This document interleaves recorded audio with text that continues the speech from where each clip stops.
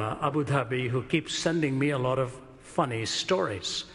I don't know whether it's because he thinks I'm not funny enough or whether he's just hoping I will quote him one of these days. And so maybe I will accomplish both by telling you one of the stories he recently sent me. He comes from India, lives in the UAE.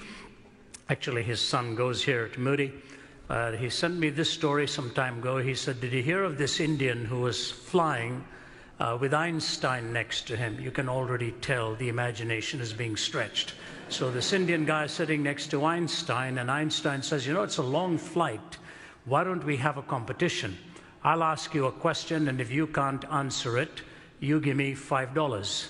Then you can ask me a question, and if I can't answer it, said Einstein, I'll pay you $500. The Indian guy, thought this is a great deal. If I can't answer it, $5. If he can't answer it, $500. So he told Einstein, all right, you go first. So Einstein said, how far is the moon from the earth? And the Indian thought and thought.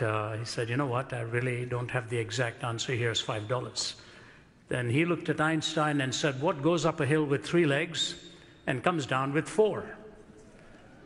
And Einstein worked through all of his knowledge of science, couldn't figure out what he was talking about, put his hand into his pocket and gave him $500. Einstein's turn again.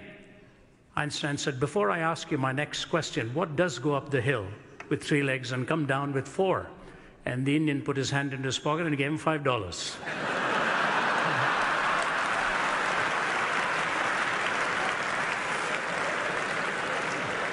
So the moral of the story is never get into a Q&A game with an Indian, especially if money is involved. One way or the other, they'll find it.